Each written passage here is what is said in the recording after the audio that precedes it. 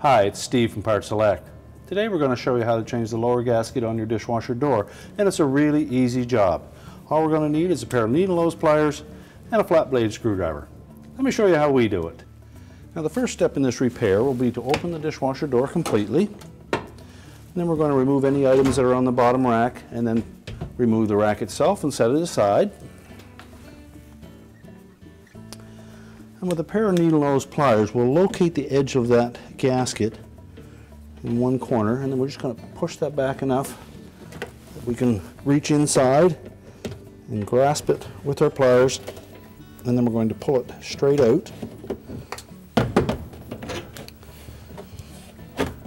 we need to take note of how that gasket fits in there.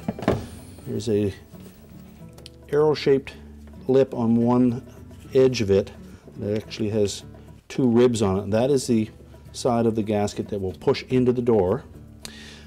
And the other edge has one strip on it that has a slight bend downwards, and that's the orientation that we need to put the new one in, with the single edge pointing down. So we'll discard the old gasket.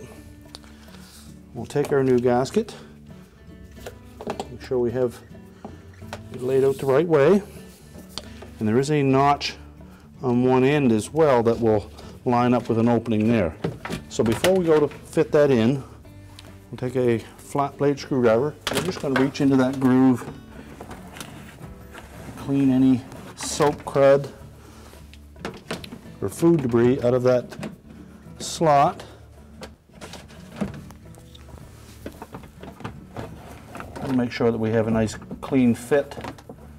Now that we've cleaned that groove out, as we go to put the new gasket in, we'll start with the end that has the notch on it.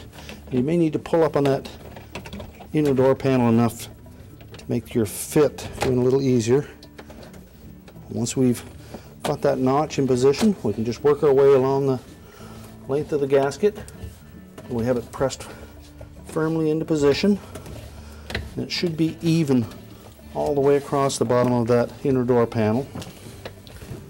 If any portion of it sticks out, we'll need to pull that back out and make sure that we've got that groove cleaned out properly. And once we have it fitted in, we can now put our lower rack back in place, close up the door, and our repair is complete. I told you it was an easy job. Thanks for watching, and good luck with your repair.